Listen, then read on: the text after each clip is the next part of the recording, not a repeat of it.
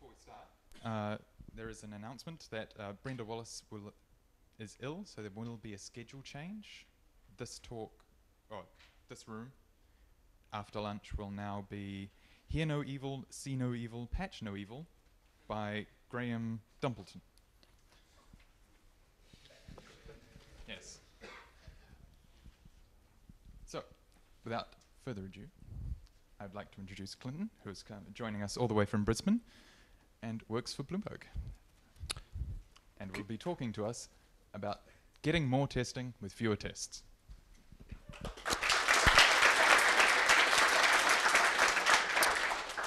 Good morning, everyone. I love the setup with the little peanut gallery over here with all the special people. Yeah, those two in particular. So like Lee, I am from Brisbane. My talk will be substantially different. There are no feral cats in my talk.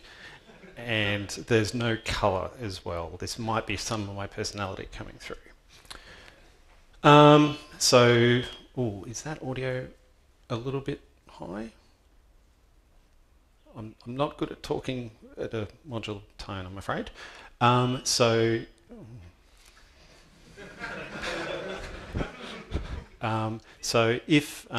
If anyone's got any questions, please raise your hands and I'll answer. Over here, I probably won't see it, so I'll just ignore that. So if you're starting to lose me at any point in time during the talk, raise your hand and I'll try and get everyone on the same track, and I'll just repeat the questions so we don't have to run around with microphones. Yes, so testing is a good thing. We should be doing more of it. It sucks, it's hard to do at certain points in times, and you sort of get yourself into the wrong mental mode for doing testing. And that's sort of the thing that I want to concentrate on at a little bit more of a meta level.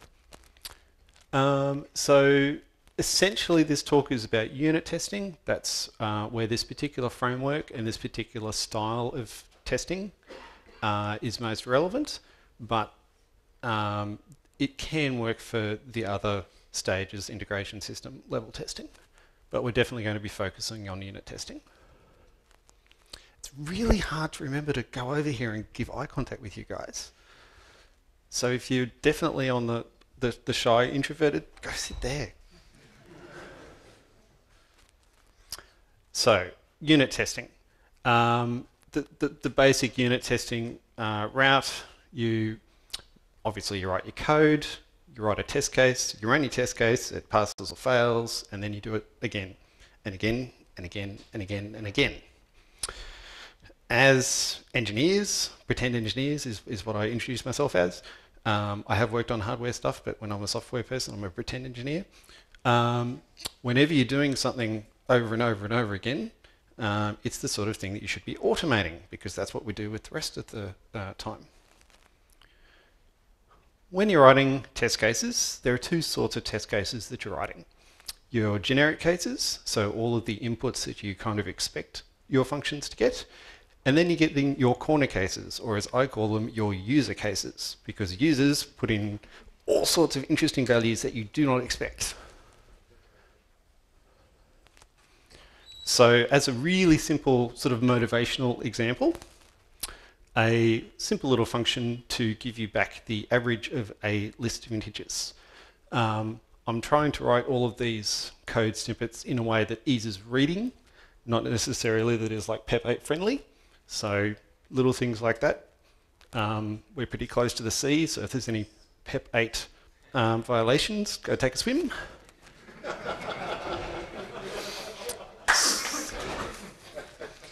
So it's like, this is actually really hard writing code for slides and trying to minimize the number of lines of code and making it so they're easy to read and, you know, doing no pigmentization stuff. So really simple function, takes a list of integers, gives you back an average. Now, just as a show of hands, can anyone see any problems with this function? All right. So your typical test case that you might write for such a function, you import your code, you give it your On line 6 there, we've given it a particular input. On line 7, we check for the particular output. Because it's floating points, we've got to worry about floating point stuff. This is not a floating point talk. I don't want to hear any comments about absolute precision versus relative precision. I'm never going to give that talk. Someone should give that talk. I'm not going to do it. But you're dealing with numbers, so you're dealing with floating points. So at some point in time, you have to think about these things. Property-based testing is a little bit different. And property-based testing is a language-agnostic term for this style of testing. Hypothesis is the Python implementation of property-based testing, but a lot of this stuff, a lot of these ideas you can use with different frameworks with different languages. But Hypothesis, in my experience, is the nicest library for doing property-based testing across all of the different languages that I've seen. So essentially, you write one test case.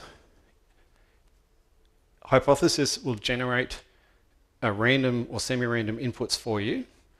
You tell Hypothesis what properties match between the inputs and the outputs, and Hypothesis will verify those properties match.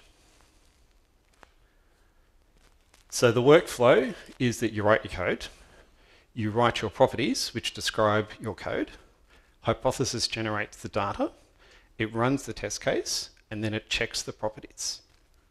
And something that's really important here is, as with handwritten unit tests, you need to check your code coverage after you've written a whole bunch of test cases, because that's the obvious way of figuring out which parts of your code you haven't tested before. And Hypothesis does not stop you from having to do code coverage at all.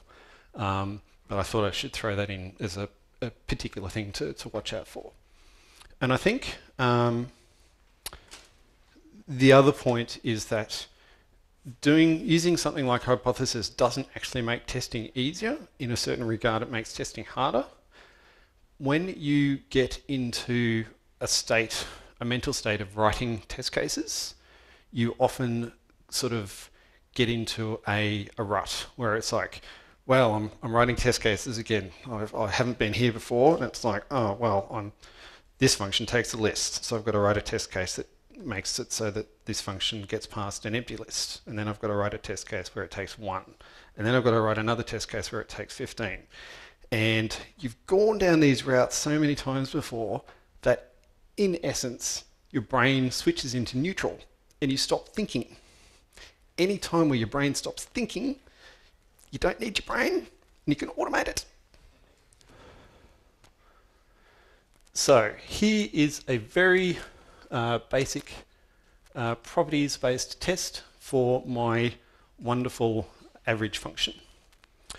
So on line 1, we import the given decorator. The given decorator, or the function given, is the main API that you'll be using to hook into Hypothesis. The other APIs that you'll be using a lot are the different strategies. Essentially, for every Python data type, there is a strategy that will help generate random, semi-random values for that data type. So for integers, for example, there's a strategy that will produce interesting integers that you always want to test in your unit tests. So it will generate your zeros, your ones, your minus ones, your stupid big numbers, your stupid little numbers, and your special numbers, which we'll see. And there's a list strategy, which will produce an empty list, a list with 1, a list with a few things, a list with a lot of things. We are importing our code to test. On line 6 is essentially where we're doing the Hypothesis call. So we're saying, here is our test case called test average, and we're using 2 strategies in tandem here. So we're using the list strategy to generate a list of integer strategies. So we are calling our function, and then the property that we've given it is that we're a fairly weak property, but we're basically saying that the average of the list has to be less than less than the maximum and greater than the minimum. So, everyone who put their hand up before showing one of the problems with the code should realize what's about to happen when we run this test. And the nice thing with Hypothesis is that it hooks into all of the Python test frameworks. So nose, PyTest, run unit test, all those things. So in the vast majority of cases, after you've written your Hypothesis test, you run your test suite as normal. So you run it, there's a lot of output, and right at the bottom, what Hypothesis has done here is it's found a falsifying example that breaks our property, and the particular input is where the list of ints is an empty list. So that's one of the strategies that the list strategy comes up with. It passes along that empty list, and we discover that there's a problem there. So Hypothesis there has discovered the divide by zero problem with my code. I haven't had to think about the issue of passing along that empty list. I haven't had to hand generate a test case to discover that.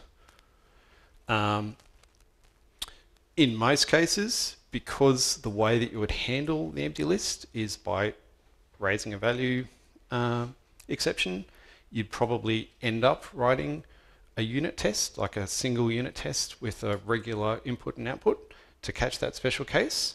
But in this particular example, Hypothesis has discovered that special case for us. So we still want to be able to use Hypothesis, and we just want to tell it there's a special case here that you can't use Hypothesis for it. So this is exactly the same test code as before, except on line 6, we are passing along the minimum size 1 attribute to the list strategy, saying you can generate lists of any sort, except they all have to be of at least size 1. So, how many people picked up 2 problems? Yeah, there was always one. So I said this wasn't a floating point talk, and I kind of lied. Because when you're using floating point, you're using floating point, so you get all of the floating point fun. And the problem here is that in my property, there's a little bit of coercion going on between the types. And if you have a look at the very last number in that assert line, you'll see that when Python has done that automatic conversion between the integer minimum and the average, we've added and minused a digit there. The reason that that number has been put in the, so you see right at the bottom there, the list of ints is just that one big number. The reason that Hypothesis has given that number is because it knows that that's one of the funky numbers that when you do that automatic conversion between ints and floats, it goes a little bit haywire.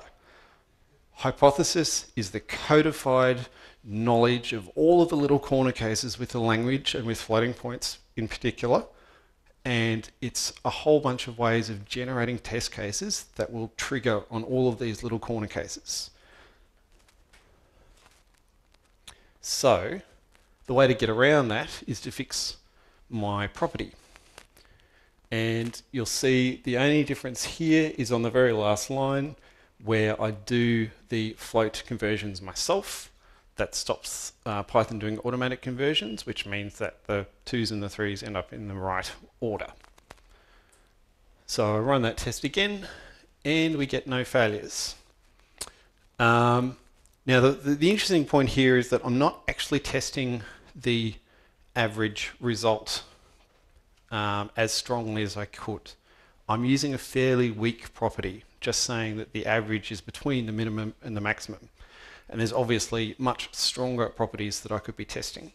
But using that particular property shows that you can test things other than the results. And it also shows that you really do actually have to think about the properties that you're testing. So you have to engage your brain a fair bit more for doing some of these tests. Property-based testing is not easier. All it does is it means that the artifacts that you check in to your your code base for your tests are smaller. It doesn't mean that you have to disengage the brain, or it doesn't mean that you disengage the brain. It means you have to use your brain more. It just means that you've got, instead of having thousands and thousands of handwritten test cases, you've only got a few. So, when you're running the test cases, there are a couple of verbose options that you can pass along and ask Hypothesis, please print out all of the test cases as you're running them. And when you're first using Hypothesis, this is great because it really just shows you under the hood all of the test cases that it's generating. And after about 5 minutes, you realize that this is a complete waste of your screen time and you stop doing it. But this is an introductory talk, so it's obviously very useful. So we see here that the list strategy, it's generating, because we've asked it to generate lists that have at least one, it's generating lists with zeros and big numbers and negative numbers and stupidly big numbers and stupidly small numbers. And depending on your data set, all of those features can be tweaked. So you can always easily say, generate me a list, it's got to have 5 items in it and they all have to be positive. All of that sort of stuff is very easily covered. So some example properties that you might want to think about.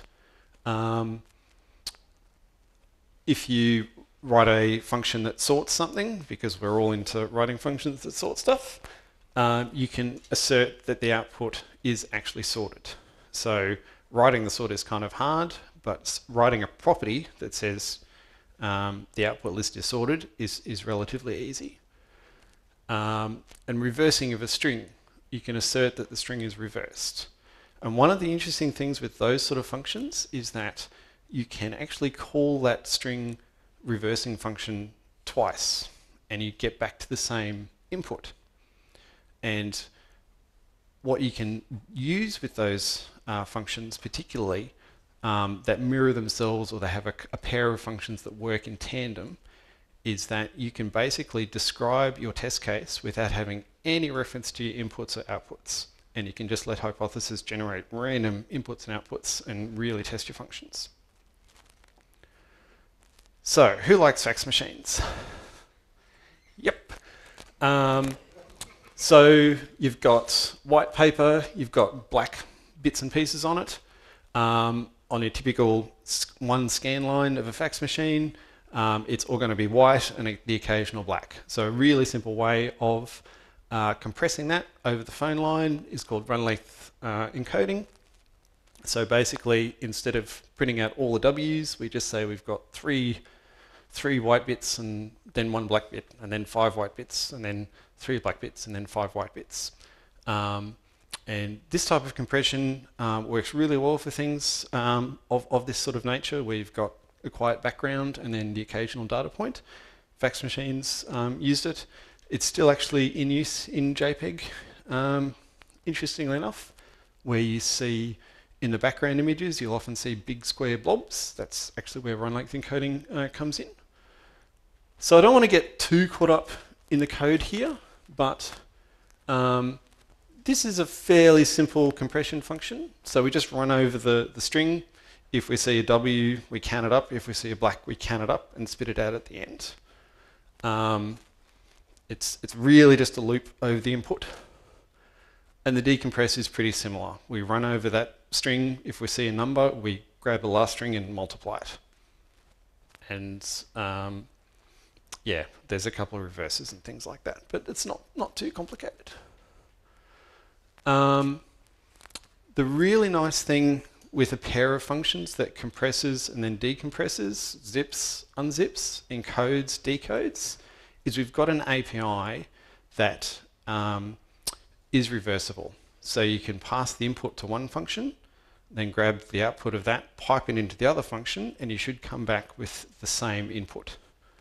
So it's really easy on line 10 and 11 to write properties about a compression function.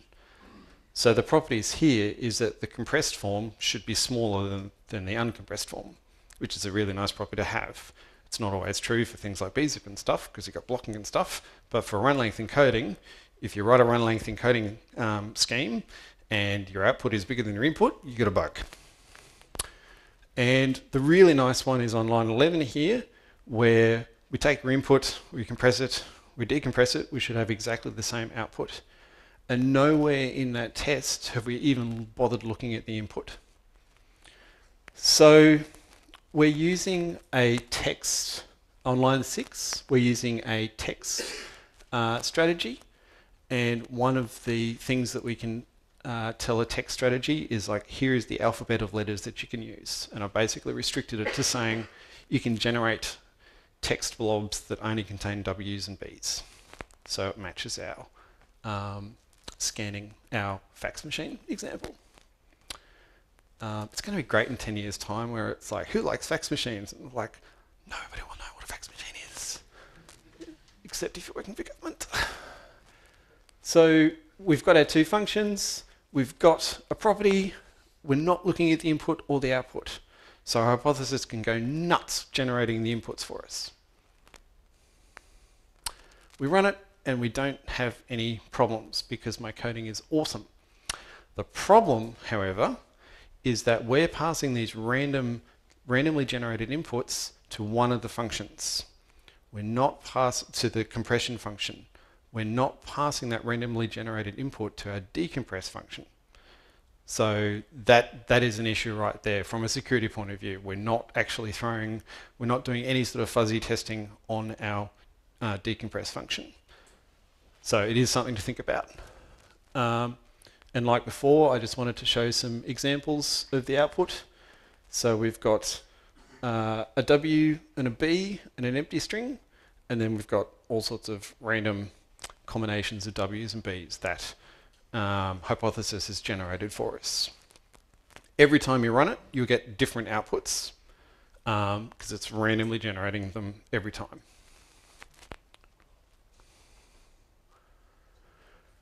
So unit-based tests are really where hypothesis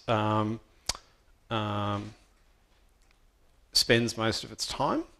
There's a different sort of test that you can write with hypothesis. So hypothesis is really at home where you're testing one function or you're testing a pair of functions that work in tandem with each other. If you've got a suite of functions like an abstract data type that are all working around a bit of state, so you've got a collection and you're adding and removing and then you're walking over that data type, hypothesis has really good support for state-based testing. And instead of getting a hypothesis to generate random input and passing that to your functions, what you're actually getting hypothesis to do is to try to generate a random program that follows the lifecycle rules of your API. So in order to use your API, you've got to create your collection, you've got to add something, and then you've got to delete it. It's fairly sort of standard lifetime there. So the hypothesis implementation of state-based testing, it's very good.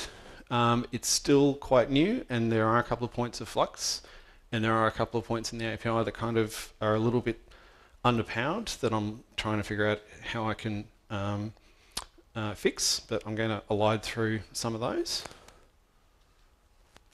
So the simple data type that I'm going to look at here is a simple binary tree. So every node that's in the tree, everything on the left of that has to be less, and everything on the right has to be greater than it.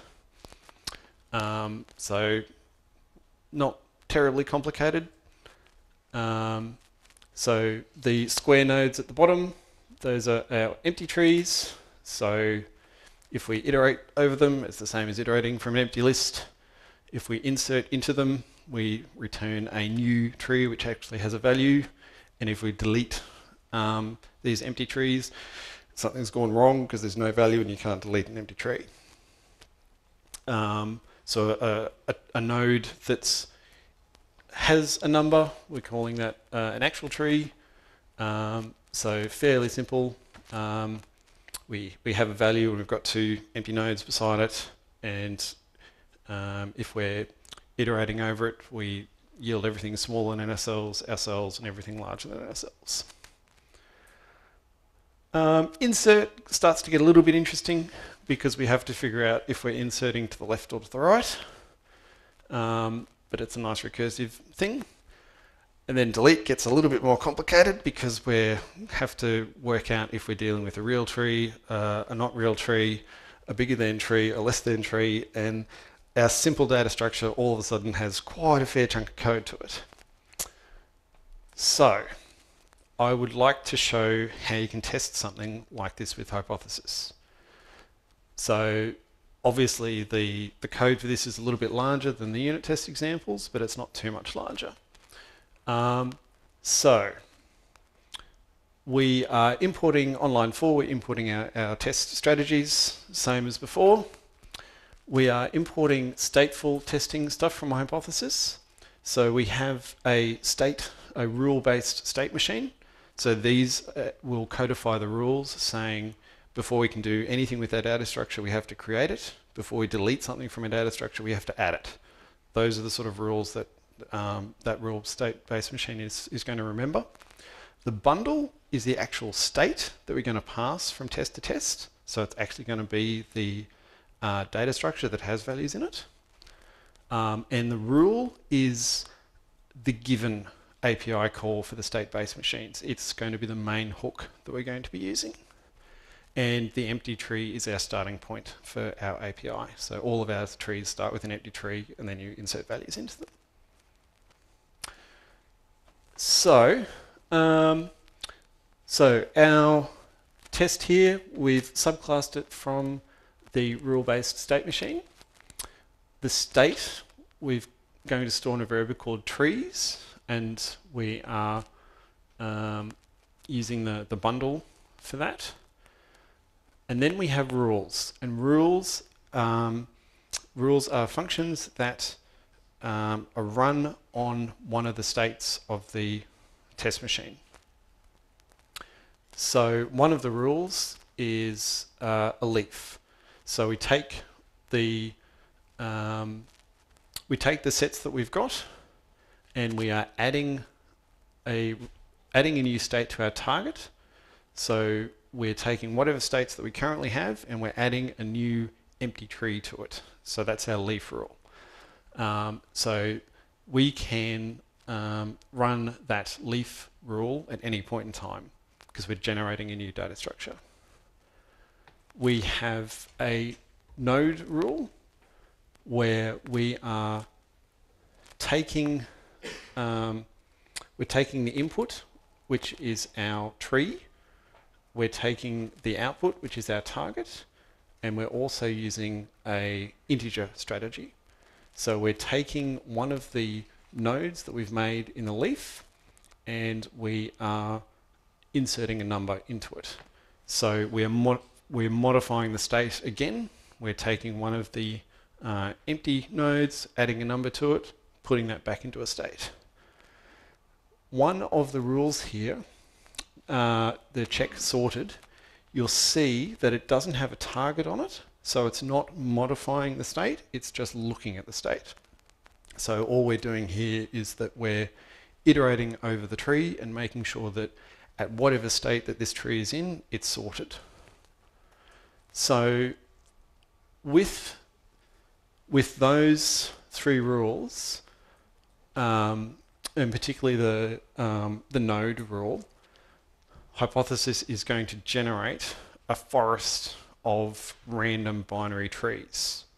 And it's just going to keep adding numbers to them, and you're going to get some trees that are going to have all of the numbers are going to be randomly increasing order, so all of the nodes are going to go down one way. You're going to have other times where all of the numbers are going to be decreasing, so they're all going to go down one way.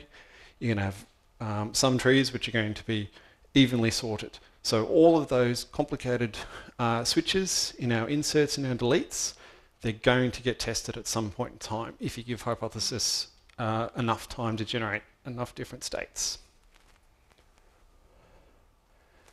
So this is our rule to delete, it's part of the same test. things get a little bit interesting here because in order to delete something, we have to assume that the random number that we've generated is actually in the tree. And this is actually one of the weak points of the hypothesis setup at the moment. There are nicer decorators for doing this, but you can't actually you can't peek into the state using the decorator, and that's something that I'm looking at doing. So at this point in time, you're sort of halfway through the test, you're running your assumption, and then if the assumption bails out, you just pretend that this test didn't happen. And that's a little bit ugly because it means that instead of generating a whole bunch of test cases that definitely work, you're generating a whole bunch of test cases and only half of them actually work, because a lot of the times it'll be generating random numbers that are not in your tree. So with those 3 rules and this 4th rule here to delete, we are generating any number of random trees and inserting and deleting numbers from them. And if you think back to how convoluted our delete case was, if you give hypothesis enough time, it's guaranteed to generate trees that will test all of those different branching examples. And we didn't once manually generate a particular input. You say if you give it enough time, what do you mean by that? So the way that hypothesis works is that every time it's calling one of these rule-based functions, it's actually running delete multiple times.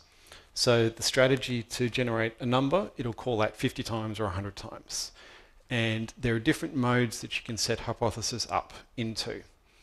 On your developer's laptop, for example, if you're just running all of your test cases locally, you'll have a fairly short time period on it. So it'll be like generate 50 test examples, and it will run those 50 test examples and then say, yep, they all passed. If you're running this on your continuous integration server and it's running overnight or something like that, you might say, hypothesis, go generate test cases for 10 minutes. And that's totally fine because it's not interrupting developer time. And in that case, it's going to generate 100,000 test cases. So hypothesis is not guaranteed to generate the same results over and over again. If you run it, you might come across, if you run it 100 times, it might say everything is fine and it's passed, and it could be on that 101st time that it generates the test result that actually fails your example. Now what hypothesis will do in that case is that if it finds a failing test example, it will write that out to disk, and the next time that you run the code, it'll keep running that failed example until your code passes with it. So it's the nature of this sort of system where it is generating test cases that in order to, over time, find all of the issues, it won't generate the same test cases all the same time. One of the really The sort of test case that just look at the state, does it run all those kind of things between every state change, or just randomly interspersed? So essentially random, but you can, particularly with a lot of the functions that don't touch any of the test, touch any of the state, because it didn't have the target equals trees, so it doesn't change the state. Hypothesis will look at those and assume that it's a checker function, and it will run, in general, it will run all of those checker type things across the state at all times. But that's more of a that's more of a heuristic rather than a rule. So one of the really interesting examples for the state-based stuff is Mercurial. You can think of a version control system as just a lump of state with an API on it, and that's how Mercurial works. It's all written in Python. The command line tool is really just calling a whole bunch of Python APIs underneath it. So there are certain rules about using a Mercurial repository. Before you can commit something, you've had to edit it. Before you can add something, you have to create your repository. So there's a whole bunch of state and rules associated with it. Mercurial use Hypothesis as part of their testing framework, and it's uncovered two particular bugs. In this case, the bug that it uncovered is if you make a HD repository, make a branch, commit, and then do a shelve, if the branch name had a slash in it, internally, shelve treats that branch name as a file name where it's going to squirrel away things. And it had a bug where it treated the branch name as a file name. And all of a sudden, when you put a slash in there, it means that it can't find the directory that it hasn't made because it shouldn't be treating the branch name as a file name. And Hypothesis discovered this because over enough runs, the text strategy for generating the branch name happened to put in a slash. And there's another interesting bug that Hypothesis has found, but this is one of the test suites that Hypothesis use. It's one of the test suites that Mercurial uses on their CI system. So basically, every time they're ready to do a release, they just say, Hypothesis, go generate a whole bunch of test cases and see if you can find any brokenness. But I think Mercurial is a really interesting example of what a state system can be, because it's got stuff on disk, it's got stuff in databases, there's a whole lot of state behind it. But when you have a look at it from an API level, it's actually a fairly simple API. I really should have been upfront about this. Hypothesis is not my creation. I'm probably its biggest fan. I don't think enough people know about property-based testing. The majority of the work is by David McIver. He's had an interesting couple of years. He was working on Hypothesis in his spare time, discovered that a few commercial organisations were using it, and he was sort of, eating out of the bottom of tin packets and stuff, and got a little bit grumpy about things and sort of put it on the shelf and said no more of this open source stuff. He's discovered that he can make some money out of this by running training courses and doing ports to different languages of Hypothesis. So he's doing a port of Hypothesis to Java at the moment, because it turns out if you can help people stop writing Java and mountains and mountains of Java unit test cases, they really like that. And that's all sort of David's personal story, and I recommend you go and have a look at his personal blog to see how he dealt with basically like a year and a half of burnout at work and on open source stuff. But he's continuing to work on this project now. So I have touched on the CI question, where there's a whole bunch of settings with Hypothesis, how long it takes to generate the tests, how many tests it's going to run, if it can store those tests, and how to pass those tests along. There are a lot of integrations with other frameworks. So there's integrations with Django, for example, where you can basically say, run this test case, but before you run this test case, set up the database so that I actually have some customers in the customer table and I've got some sales in the sales table, and actually link them in. So if you've got any sort of database integrity schemas where you're actually saying that these tables have to reference, the sales table actually has to reference the customer table and things like that, the integration, the Django integration will do that for you. And there's also an integration with NumPy that basically says, I need a matrix that, I'm not a maths person here, but I need a matrix. It needs to have this particular determinant, and it needs to have an overall average value of 4.7. And the NumPy integration can go and make that array for you. So it's making not just one number, but a whole array of numbers with a particular shape and with particular properties. And that's everything. So, questions or? Got a minute. One. Oh, well, I timed that well. You pick.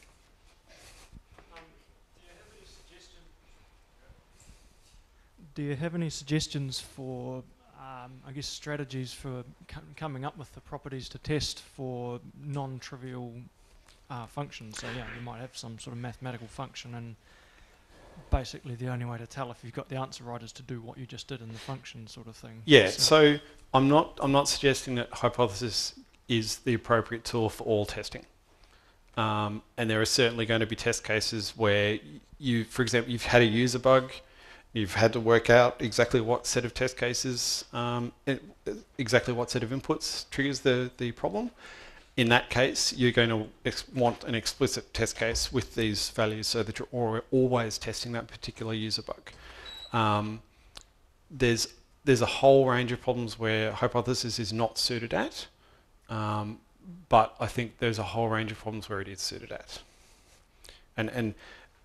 And you've come to the crux of it, is that coming up with the properties is the hard part, and you really have to engage the brain on that.